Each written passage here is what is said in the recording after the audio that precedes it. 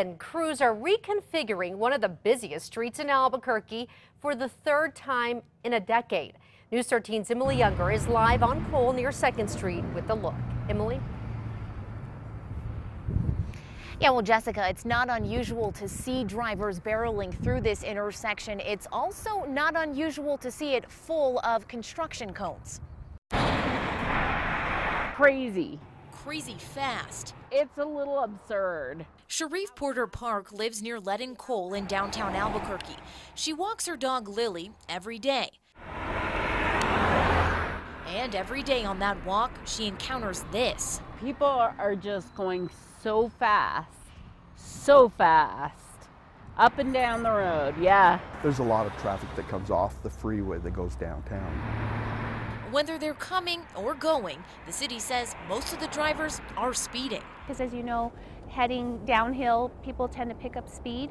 The city has done a number of things to try and slow people down along Lead and Coal.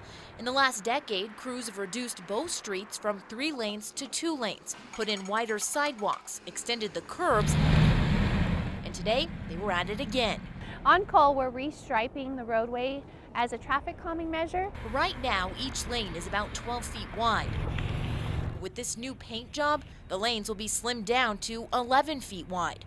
So by narrowing lanes, it's been studied and shown that people, their perception of how wide the lane is and how fast they can go, they feel like they need to slow down when it's narrower. The city is also adding in a buffer lane, so there will be more room between cars and bicyclists. To me, that's a lot safer for them. The goal?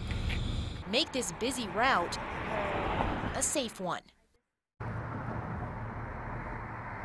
Now, the city has also put up speed trailers to show people just how fast they are going on Lead and Coal. Now, City Councilor Isaac Benton has also tossed around the idea of reducing the speed from 30 to 25. Jessica, back to you. All right, thank you, Emily. Construction on Cole should wrap up late this week or early next week.